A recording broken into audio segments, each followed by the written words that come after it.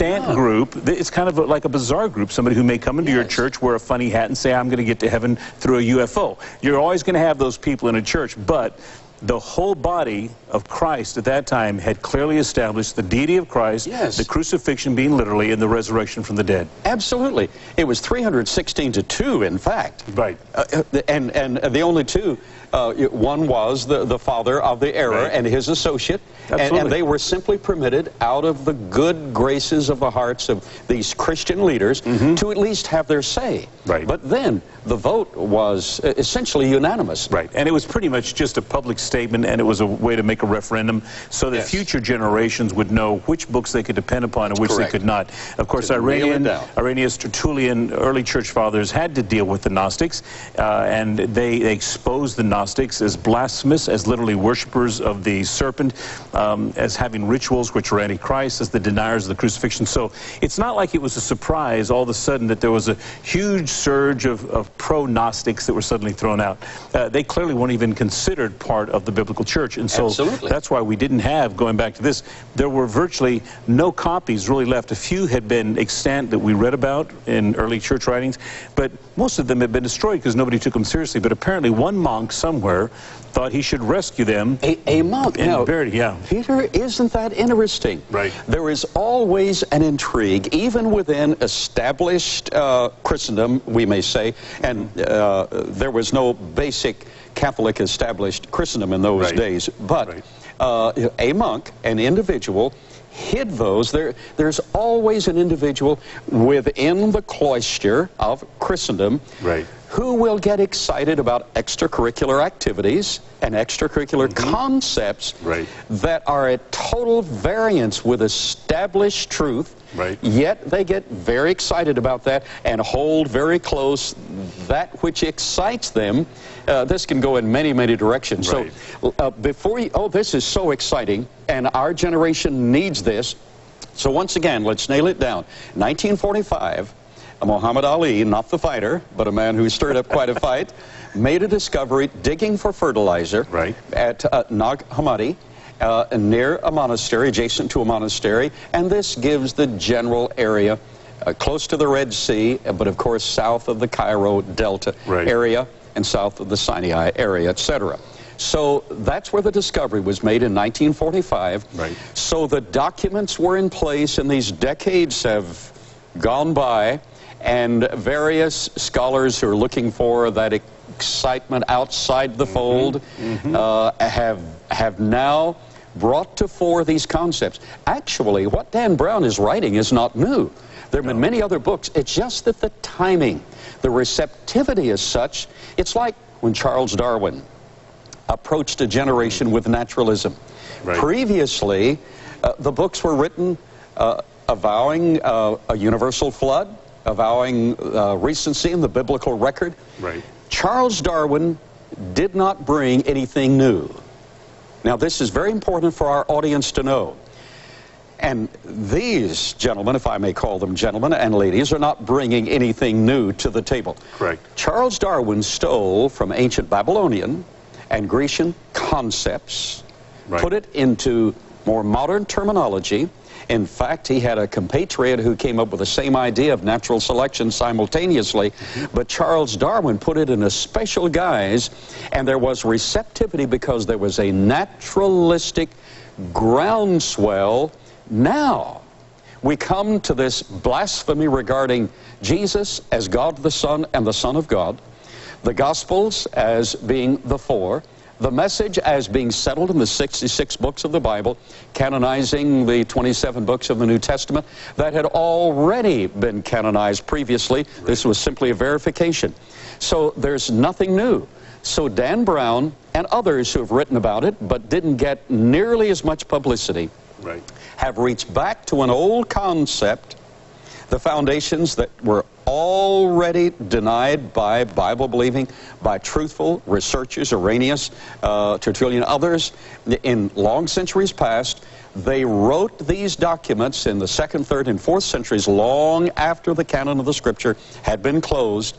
Now we find a receptive, naturalistic audience. Peter, isn't it interesting that this receptive, naturalistic audience to humanize Christ, as you're going to show us in greater detail momentarily, that this audience is programmed academically by naturalistic evolution. It all fits together in a groundswell of rebellion. Right. I will not give an account to God. I will set my throne above the stars of God, above the throne of God himself. I will be like the Most High God. Right, and that's what the Gnostics, of course, the word Gnostic comes from gnosis, which is the Greek word for knowledge, and they believe that they can, apart from Christ, ascend and become part of God through their own knowledge. And the more intimacy, it's not just intellectual knowledge, but the more intimate knowledge, like in the Old Testament, Adam knew Eve. The more intimate knowledge they have with God, they'll have revelation and visions and literally become Christs themselves. What's interesting is Satan is reproducing now through this theology in people the same desires that got him thrown out of heaven, which is to be like God. And so, actually, as you, Peter, follow with me, you are able to connect the dots in an incredible dimension. As you've connected the dots, throwing this back to the Garden of Eden and Eve, actually there's a sense. Now, John said the world lieth in the lap of the wicked one. Right. And that's forecasting the time that we're now experiencing. I agree. And the Greek there, lieth in the lap of the wicked one, is not simply sitting there with admiration, but is a sensual, close proximity. Right. So we now have a sensualism inferred in the very context of the Gnostics. Absolutely. And as even National Geographic, these books are books of some of these Gnostic Gospels, and here's an expose that is correct, but we don't want to recommend these books. Peter will talk about these momentarily. But even as National Geographic wrote a fairly good article describing the Gnostics held to a concept. And then once I mention this, I want you to run with it. Okay. They held to a concept that the material world and the material universe were made by mistake by an inferior God. That's right. And that the human body was inferior. And that Jesus really wanted to be released from that because he had arrived in this so-called semi-sensual fellowship and intimacy with God to the point where he became a Christ. The Gnostic concept is that if we respond in this sensual relationship, bringing in Mary Magdalene, all of it is the warp and woof of the concept as you have connected the dots. As the human individual in his spirit has more fellowship not with the God of the Bible, not with the God of the physical creation that we know, that is marred, we will admit, and the Bible describes that, it's running down. But instead, a superior God, unnamed, unmentioned, who can only be known by superior hidden knowledge. Right.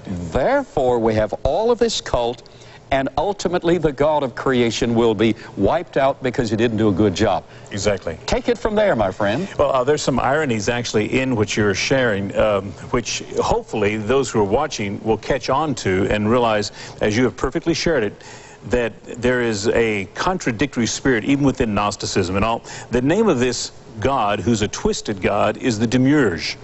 The Demiurge was the creator God, but the reason he was twisted and deformed and created a twisted and deformed world is because his mother, Sophia, which translates wisdom, who was the consort to a great true God who pretty much stays out of the picture. He's like a dad who never shows up, but never comes home. But there was a true God. There is Sophia, the wife or the consort, which of course you see in Asherah, you see in Babylon, you see through all the Ashtoreth, you see in Akkadian and all the ancient cults. But you have here, the birth of this son didn't come from the true God mating with Sophia. Sophia, pretty much, is an independent woman. It reminds you of Helen Redding, I am woman, hear me roar. Well, she went off on a cloud, basically, by herself, concentrated real hard, and self-birthed. Now, the reason virgin concept. Right. Virgin concept, number one. Number two, it's an androgynous, almost a hermaphroditic concept where, and this androgyny is something that's very popular today. If you look at the movies, Brokeback Mountain and all these other perverse movies, there's pretty much an androgyny, a promotion that sexuality does not have an order. And so I believe a lot of that influence is coming from that. But anyway, she self-birthed, and I'll share what the irony here is, she self-birthed this demiurge.